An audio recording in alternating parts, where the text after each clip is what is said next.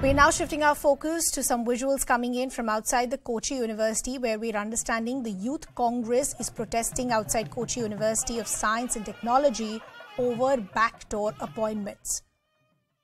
We'll try and understand what really is happening, but just look at some of the visuals that we're playing out on our screens. As I said, these are visuals that are coming in from outside the Kochi University. The people that you see on your screens are Youth Congress workers who are protesting outside this university. This is the Kochi University of Science and Technology over backdoor appointments. We'll try and connect with our colleague and a reporter, try and understand what is the kind of deployment that we're seeing to ensure that this doesn't become a law and order situation. What are the demands that are being put forth by the Youth Congress workers? But I can already see some water cannons that are being used, some of them trying to jump these barricades as well.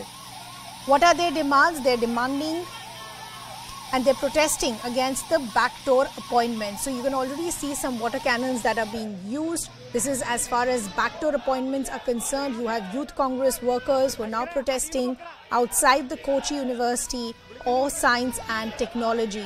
Is this now going to become a law and order situation? Are we seeing police deployment on the ground? What are the kind of political reactions that we are seeing? And what is the essential basis of these protests? What are the kind of backdoor appointments that have been made? We'll try and get all these details in just a bit. But as of now, visuals of those protests on your screens coming in from Kochi. You have Youth Congress workers protesting outside this university. They're protesting against backdoor appointments, some sort of sloganeering and chanting that also can be heard. They're of course raising flags, some water cannons that are being used against them as well.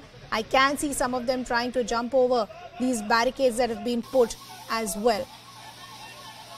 But we'll have to understand whether these protests are only limited to outside the Kochi University, or actually are we seeing them increase to other areas? More importantly, what are the kind of political reactions that are coming in as well? But I believe my colleague Neetu is now joining us on the broadcast. Neetu, give us a better understanding why these protests and any other political reactions that are coming in.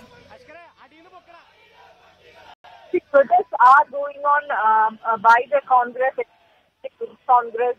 and the KSU in this university's issue. So they have been raising the issue of backdoor appointments, and this is also a day when Kerala governor has given time for this week. He had given show cause, and they are meeting with him at the moment. 8 of them at least are meeting with him, giving their experience or why they are show cause. So that is also happening. Meanwhile, the opposition is protesting appointments. The issues that they have been raising against the government is that there are backdoor appointments that are happening.